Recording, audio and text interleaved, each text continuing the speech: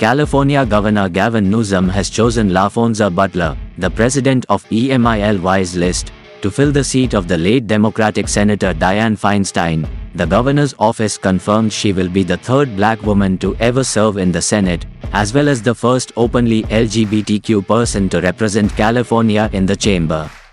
Politico first reported Feinstein, the longest-serving woman in the Senate, leave the world Thursday at age 90. In California, the governor has the power to appoint a senator to serve until they